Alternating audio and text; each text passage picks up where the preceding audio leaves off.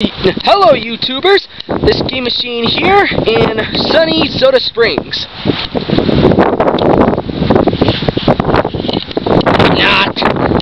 Anyways, if you remember in that video of me chasing Union Pacific number 844, you may kind of realize that I ran across this engine here.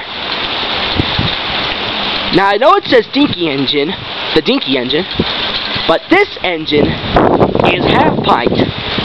That's right. This is the engine Half-Pint. The one that I based my first video on, and where I narrate the book of said engine. This is him right here. Kind of amazing, isn't it? You know, I came to Soda Springs a while ago, some years ago actually, when I got the book. I was trying to look for Half-Pint, but I couldn't find him. So, down this road over here is a rail crossing. I took a picture of number 844 as it was passing, a couple of them actually. And I crossed this engine. I'm like, holy cow, I have got to do a video on this. So I have been looking for this engine for some time. Now, here's a little thing that says something about the Dinky engine. It says, this miniature locomotive played an integral part, sorry for my spelling there, I have some trouble with words. Anyways, I'm going to restart. This miniature locomotive played an integral part in the history of Caribou County. When the dam at Alexander Reservoir was built in 1924, it hauled supplies to the dam. Trapped by rushing water, the locomotive was abandoned. In 1976, the reservoir was drained for repairs, and the locomotive was uncovered. It was then lifted from its resting place, restored by Union Pacific Railroad, and presented to the city of Soda Springs. Now here are the people who helped save the train. Boyd Mason, that's this guy here, he's the chairman. Then Thomas Matthias Advertising.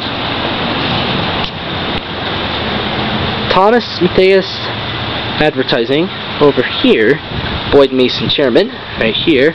Adrian Sasser, Jeffrey Jones. And now, our thanks to the Century Club members for donating cash, labor, and materials. The list just goes on. Union Pacific Railroad's at the top.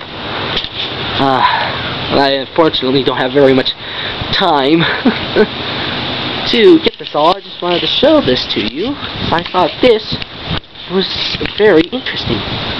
I am very surprised I actually came upon this locomotive when I was doing my run with number 844.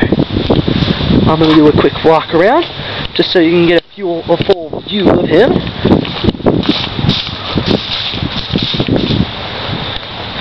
Now, I bet you're thinking, wait a minute, this looks like a narrow gauge engine. Not true. This engine is actually standard gauge.